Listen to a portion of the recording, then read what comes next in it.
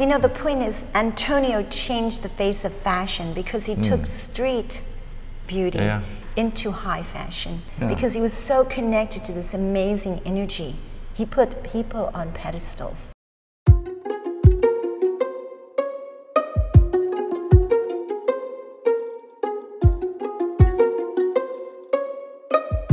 Antonio Lopez was a fashion illustrator whose work appeared in publications such as Vogue, Harper's Bazaar, Elle, and Interview. His style evoked sexuality, movement, and freedom through the 60s, 70s, and 80s. Our story on Athleisure starts with Antonio Lopez because of his vision of what beauty should look like in the 1970s. As you will see, at a time when high fashion wasn't very much preoccupied with sportswear, his illustrations made it more popular than ever. Clothing designed only for sporting activities started well before that, in the 1920s. The first trousers for women were created for bicycling and mountaineering. This was considered a revolution back then, as women's clothes were something that required a lot of layers and sometimes one or two more maids to be put on. Coco Chanel was one of the first to create clothes for women that could be put on without much fuss. One of her first sports collection was inspired by the tennis culture originating in Paris. Fashion evolved for other sports during this time period. One of the most notable advancements in activewear was Suzanne Lenglen, who competed in a short white tennis skirt at Wimbledon in 1922. Instead of a hat, which was the tradition at that time, she went with a headband to hold back her hair. This created an uproar through the patriarchal society of that time. Things got downright scandalous in 1932 when Alice Marble appeared on the tennis court wearing tennis shorts. And here lies one of the most important aspects of how athleisure became so popular with both women and men in today's world. The androgynous nature of sportswear makes it a playground for fashion designers with a wish to break the traditional boundaries between the male and female dress. Athleisure has given women a tool of self-expression and freedom in a sector mostly dominated by men. Take Gertrude Ederle, for example. In 1930, Gertrude was the first woman to cross the British Channel in a swimsuit she designed herself that looked similar to the tank-style swimsuit of today. In the 40s and 50s, the technical advancements in fabric design and manufacture borrowed from the Second World War brought nylon to the attention of fashion designers.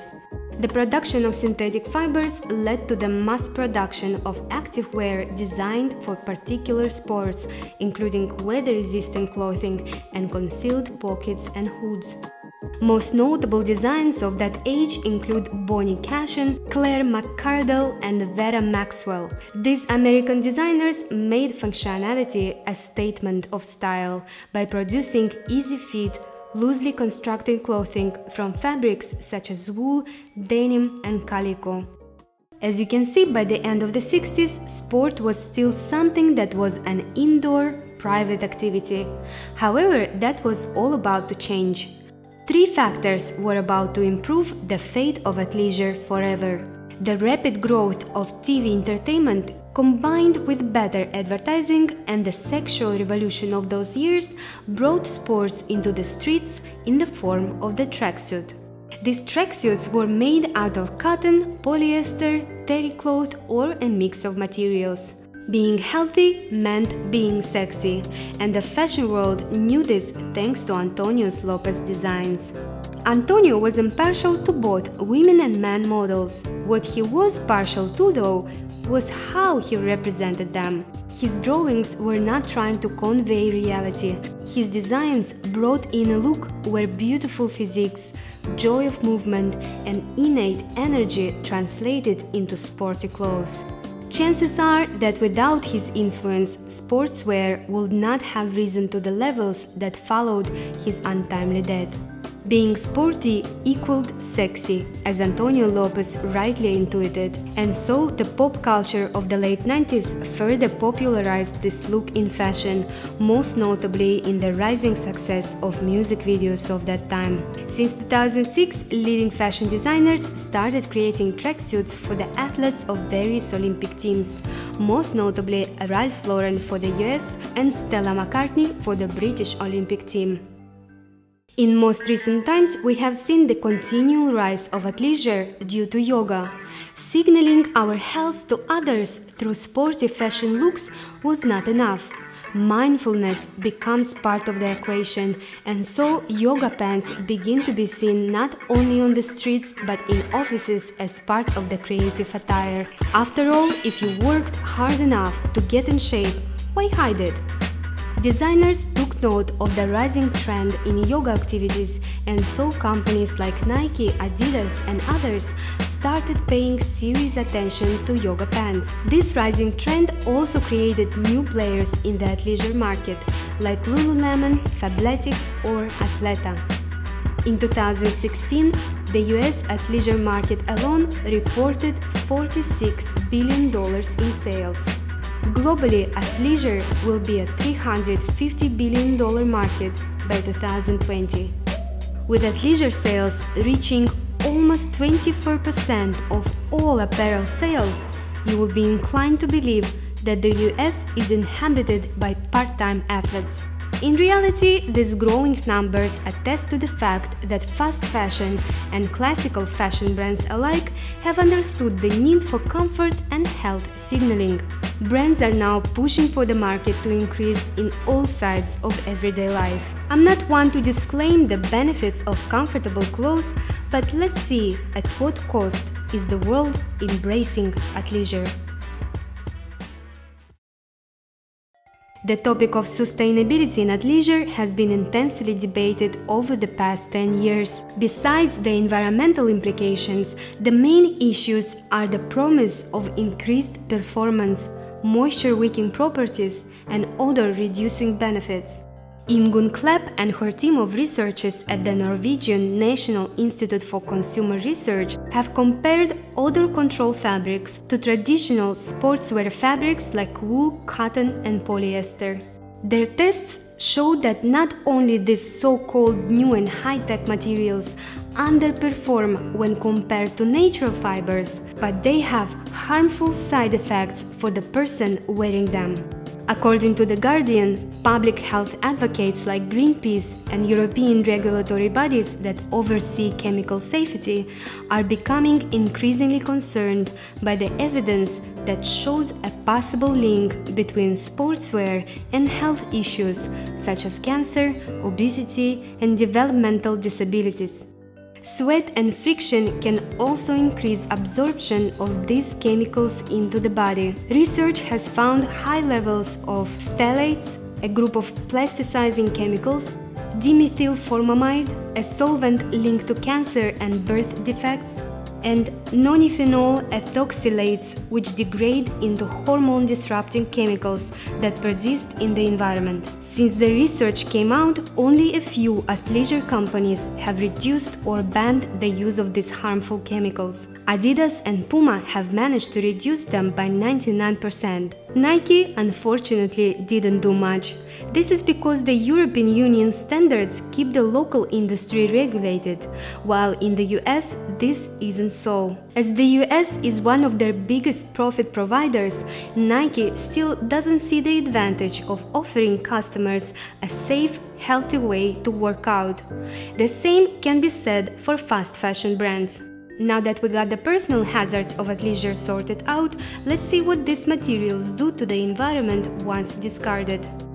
Nylon, Orlan, Lycra, Terylene, Tactile, Neoprene, elastane fiber or spandex are not natural materials. They are man-made through the use of plastics and chemically synthesized rubber. The Norwegian National Institute for Consumer Research has found that although these materials are advertised as water-saving because you will not have to wash them so often, that is not the case. People still wash their athletic garments more often than needed, wasting water and releasing harmful plastic microfibers in our rivers and oceans. Another harmful aspect of these materials is that it takes hundreds of years for them to biodegrade, ending up in landfills and leaking harmful chemicals into the soil and surrounding water sources.